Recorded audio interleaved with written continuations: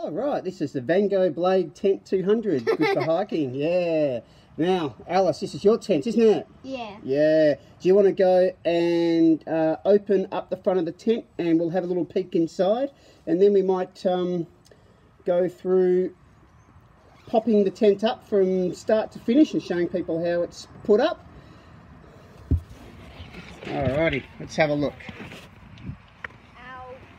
My leg's hurting from squatting. Alright. That, as you can see, is the inside. There's the mat and sleeping bag. This is a bag, my bag, for hiking. And there's a few stuff in there like towels and stuff like that. Alright, we've got ventilation back there, we've got another one at the front, hook at the top. But I will be showing you with my brother's tent. Yeah. He won't be doing it because he doesn't want to do anything else.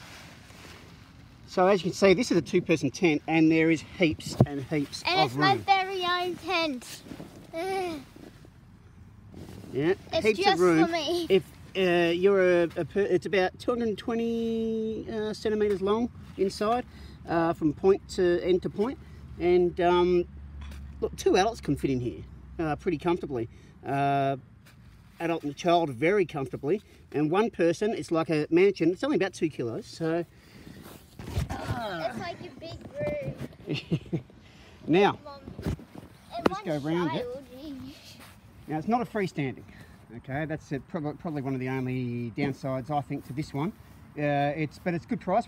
This has been used a couple of times at least. Where will we be putting Austin's? I'll put it up next to it. And so it needs guy ropes. And also there's an inner and outer. Like I said, there's some ventilation.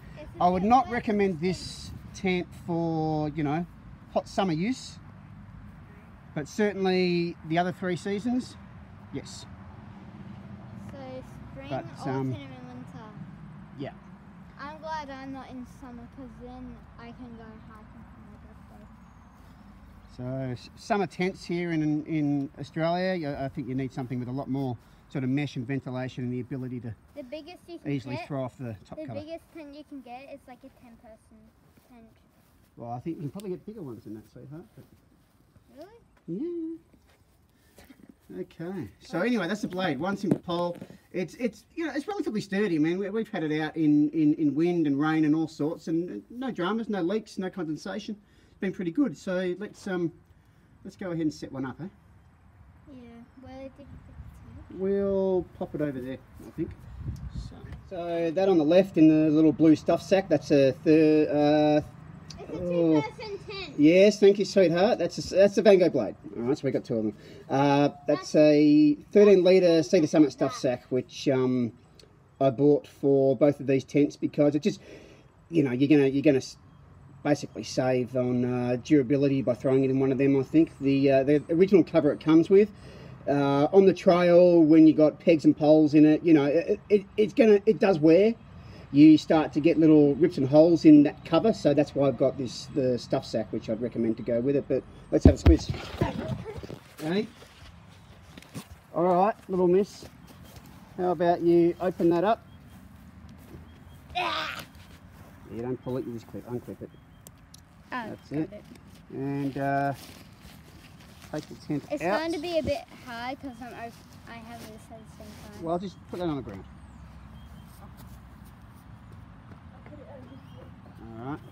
So yeah, as you can see, we put it in a stuff sack for extra protection. Waterproofing and tears and all the rest of it. Right. So it comes with its own pegs, but I've got a few extra pegs, more sort of lightweight, durable ones to throw in with the originals. I like having at least 4 stronger, sturdier, higher quality ones that come with the standard. A lot of the times when you get tents that aren't mega expensive, it's because some of the materials, like the peg materials and things, are not as durable, not as strong. Right, so yep, so that's the poles and a few pegs. Yeah. Ow. There's the pegs, yep. So that's the bag that comes in. Yeah, you can just throw that. So yep. throw that The way that goes. All right. So, do you want to take the pole out and the pegs out for me? Firstly, pegs. Place over there. In the sunlight. That's it. Pegs. The red ones go for the corners. Yeah, don't worry about that. Just lay it out. Yeah. Pole. A big ginormous pole that keeps the tent up. That's it. Just pop that on the ground. Lovely. And now, how about we get the tent out of the bag? It is out of the bag. Well, you know, unroll it. Put it down where you want to put it down. Wherever that may be.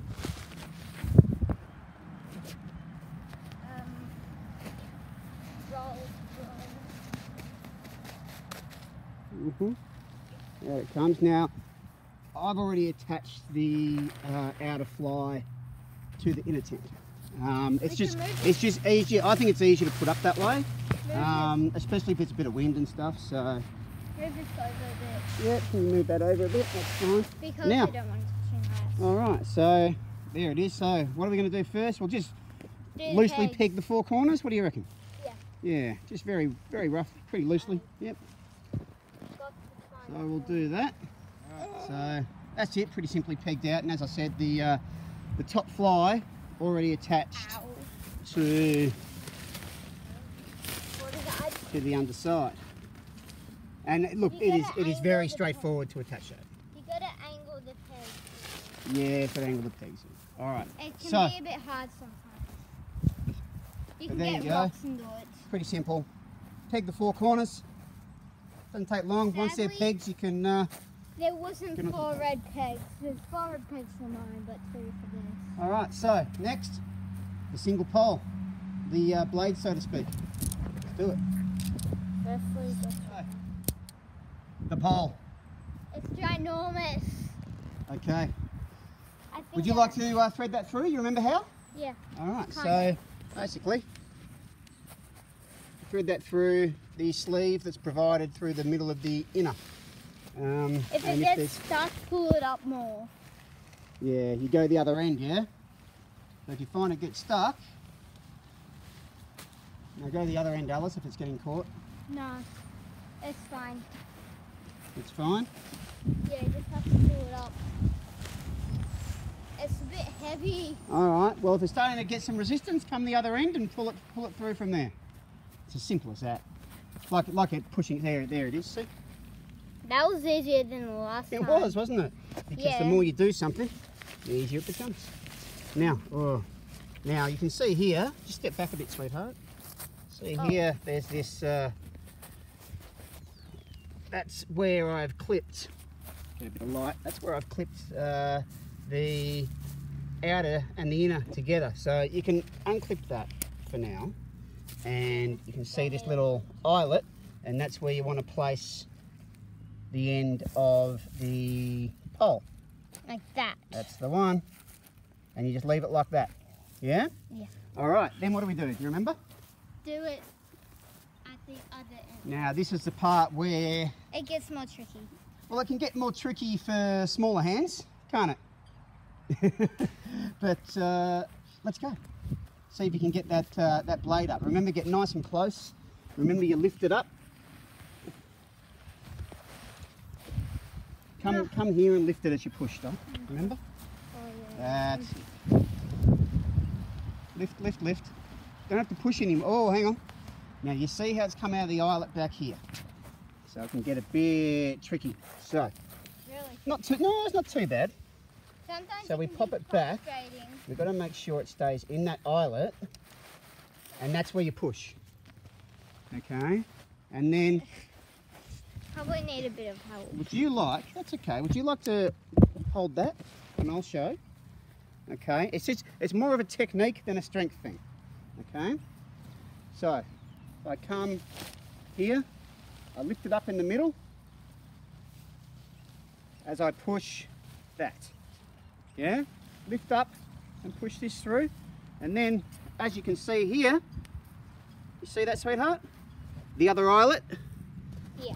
push that pole in, pop it down, and we're almost good. So we come back here. Now come here. Now as you can see, once again it's coming out of this eyelet back here. That's easy. I just lift it up. You got that? Yeah? Lift it up, pop it back in that eyelet, and then I can take this clip and re-clip it.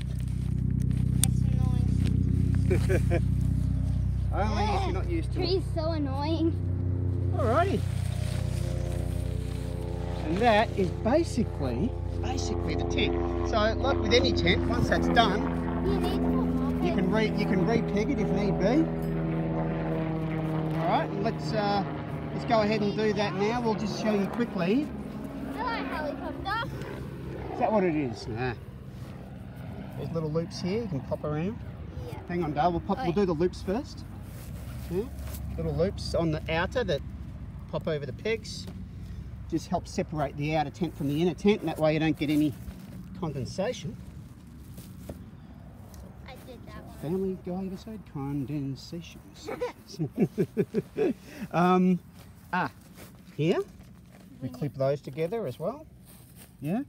Would you like to do that? Yeah. Yeah? I don't want it. There we I go. didn't want to get my finger caught. Okay, and now You have to do the other peg. let's then we do the guy ropes, and the guy ropes are pretty good. You can see them at night with your head torch and whatnot. They're very reflective. So let's get on to them. Hang on. So guy ropes are out. Oh, no. And we've used a total. Now I've gone a bit maybe a bit overboard with the pegs. You might not need to do it if you're really stressed about carrying pegs. But let's see, 1, 2, 3, 4, 5, 6, 7, 8, 9, 10, 11, 12 pegs I've used here. Yeah, 12 pegs.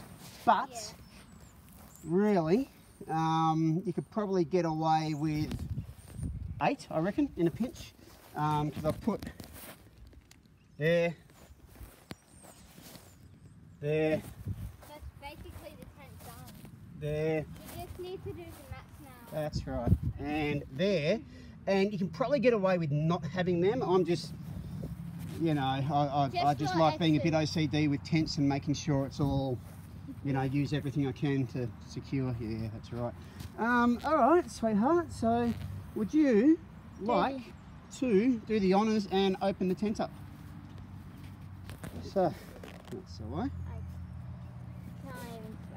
The Velcro there, yep.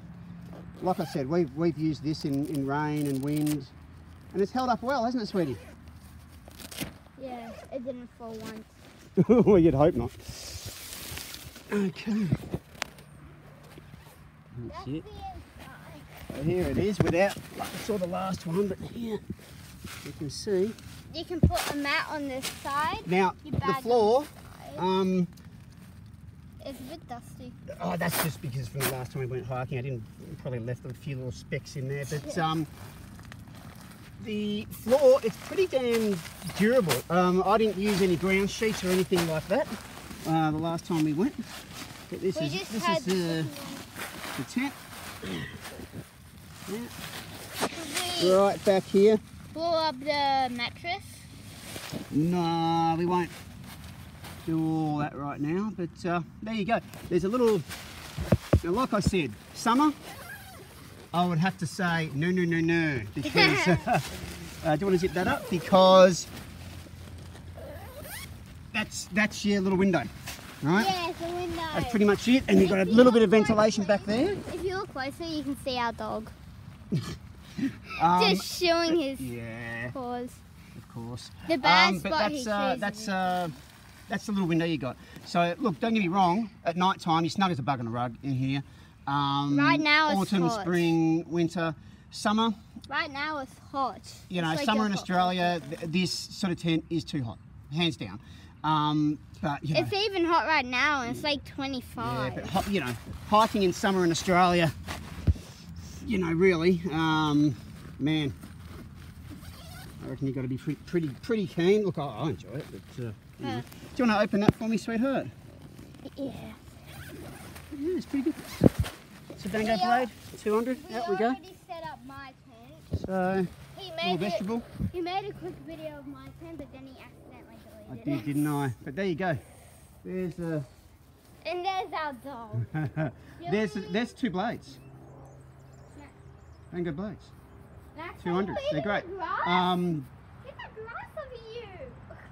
So yeah, I don't know. We'll do Dad, I think Max the next one. We'll do. We'll have a look at the Vango Halo 300, which is a cool tent. Oh, dogs eat grass. Yeah. All right. Anyway, Alice. Yeah. Say bye. Goodbye. All right.